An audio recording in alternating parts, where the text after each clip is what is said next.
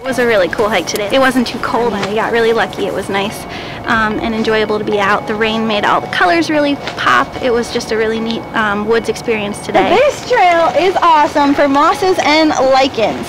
Different shapes of moss. Moss is safe to touch, so you can see already two different species right next to each other right here. Marshmallow Hike is going outside in winter to find treasures, whatever nature has to provide for us, but we found lots of cool stuff today, so it's kind of just opening people's eyes to see that there's still a lot going on in nature, even in the winter. To be active in winter is not scary, it's easy to do, so we're just helping people get out and see and learn the trails, even in cold weather.